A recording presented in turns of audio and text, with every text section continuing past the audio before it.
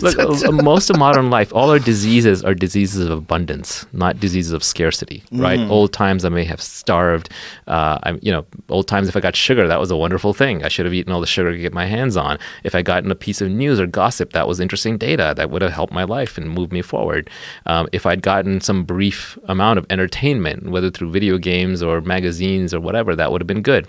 Now it's all diseases of abundance. We are overexposed to everything. The human brain is not designed to absorb all of the world's breaking news, 24/7 emergencies injected straight into your skull with clickbait headline news.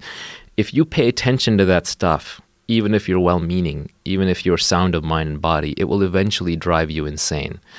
Goes back to Clockwork Orange, where he's has his eyes opened up and he's forced to watch the news. But I think that's what's happening right now because these are addictive, right? Twitter, Facebook, Instagram, these are weaponized. You have social statisticians and scientists and researchers and people in lab coats, literally best minds of our generation, figuring out how to addict you to the news. Yes. And if you fall for it, if you get addicted, your brain will get destroyed. And I think this is the modern struggle, right? The modern struggle. So the ancient struggle used to be the tribal struggle. You had your tribe of friends and family. You had your religion. You had your country. You had your loyalty. You had your nationality. At least you had meaning and support, but now you would struggle against other tribes. Modern life, we're so free, everything's become atomized. We stand alone. You live in your apartment alone. You live in your house alone. Your parents don't live nearby. Your friends don't live nearby.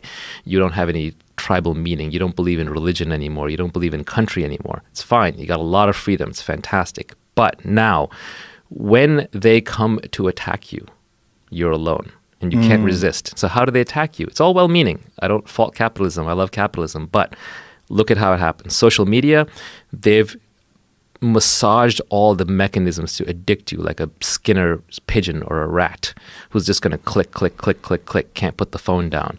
The food, they've taken sugar and they've weaponized it. They've put it into all these different forms and varieties that you can't resist eating. Drugs, right? They've taken pharmaceuticals and plants and they've synthesized them. They've grown them in such a way that you get addicted. You can't put them down. Porn, right? If you're a young male, you wander around the internet, it'll like sap away your libido and you're not going out in real life society anymore because you've got this incredibly stimulating stuff coming at you. Video games, another way to addict people. So you have entire large factories of people that are working to addict you to these things and you stand alone. So the modern struggle as an individual is learning how to resist these things in the first place, drawing your own boundaries, and there's no one there to help you.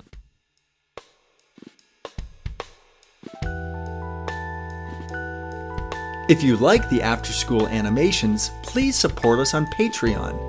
Every little bit helps, and your donation will help keep this channel running. Thanks for watching, and please be sure to subscribe.